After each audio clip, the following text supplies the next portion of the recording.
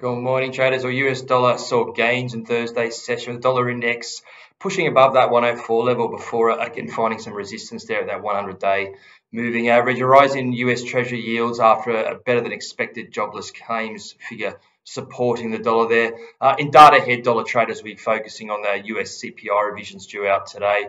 Euro was mostly fat against the US dollar, with Euro US trading down to that 107.50 support level before rebounding somewhat. ECB speaks or Wunsch state he sees some indications, not strong ones, that wage growth is softening, while Holzman suggested there is a chance the ECB will not cut rates this year. Japanese yen was the G10 underperformer by quite a bit. Commentary from the Bodge that was perceived as dovish.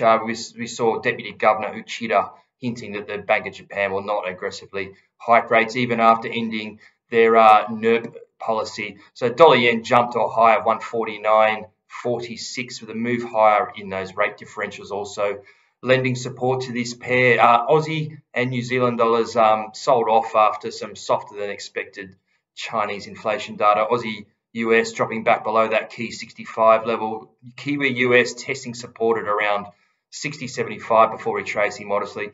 This also saw the Aussie Kiwi pair drop for the fourth session in a row, well below that 107 level, down to about 106.50.